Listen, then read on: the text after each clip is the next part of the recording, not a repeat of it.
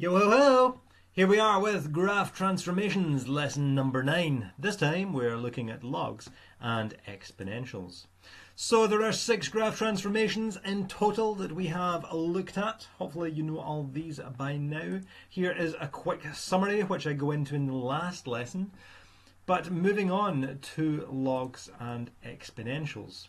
These transformations that we have just learned can also be applied to logarithmic and exponential graphs. As a quick recap then, what do these graphs look like? Well, your exponential, remember it's y equals some number to the power of x. When you graph it, it looks something like that. And your log graph always passes through the 2 points 0, 1 and 1a. A just being the base. So if it was 5 to the power of x, it would pass through 1, 5. The inverse of that, your logarithmic function, y equals log base ax. Remember that's reflected in the line y equals x, and it looks something like that. Your log graph passes through the points 1, 0 and then a1. So if it was log base 7, it would pass through 7, 1. So that's your log graphs and your exponential graphs.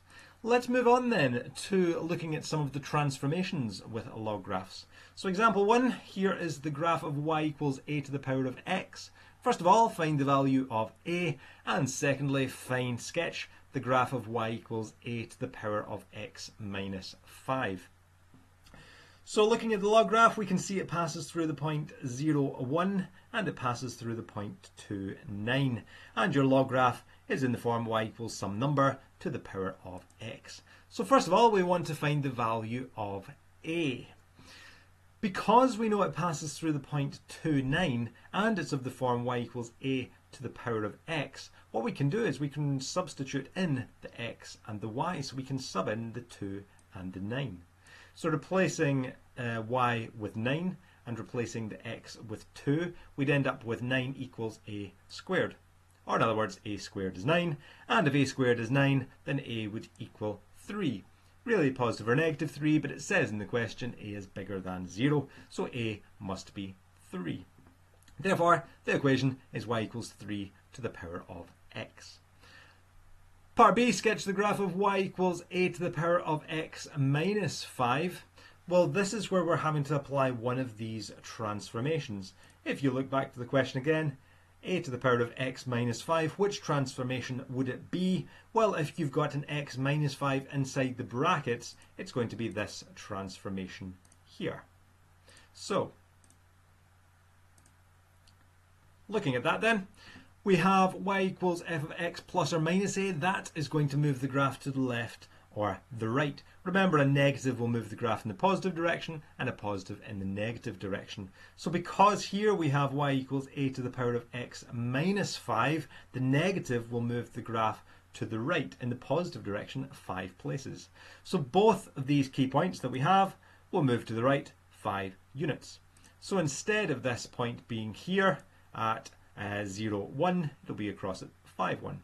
Instead of this point here being at 2, 9, it'll be across at 7, 9. And that is what the graph would look like if you draw it in. And that then is y equals a to the power of x minus 5. Let's look at a second example. This time, here's the graph of y equals a to the power of x plus b. Find the values for a and b. So again, we've got our equation y equals ax to the power of a to the power of x plus b. This time we know that this point 0, 2 lies on the curve. This is on the line. We know x is the y, x0 is the x value, and 2 is the y value. So what we can do is we can substitute these values into the equation. So replace the y with 2 and replace the 0 with x. The reason we're doing that is because if you have something to the power of 0, it just becomes 1. Meaning then that a is going to disappear and we will be able to find out b. So in this case, b would be equal to 1.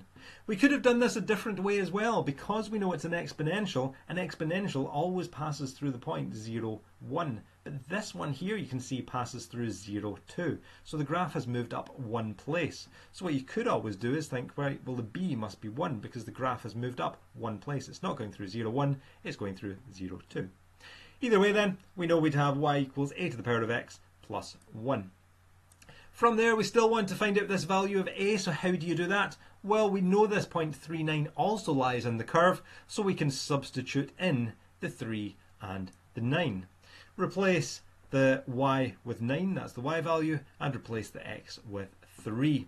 We therefore have 9 equals a to the power of 3 plus 1. Subtract 1 from both sides, and we've got 8 cubed is 8, meaning then that a is going to be 2. We're just taking the cube root. 2 times 2 times 2 would be 8. Find the values for a and b, so we know a is going to be 2 and b is going to be 1. Sometimes you might be asked to write down the equation, and if you were, then you would just say that was 2 to the power of x plus 1. But here it's just asking you for a and b. Let's look at one last example. Example 3, here's the graph of y equals log base a, x plus k. What are the values for a and k?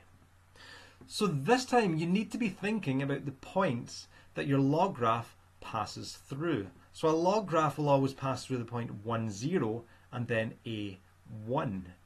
However, or saying that first of all, so we know the log graphs will always pass through those points.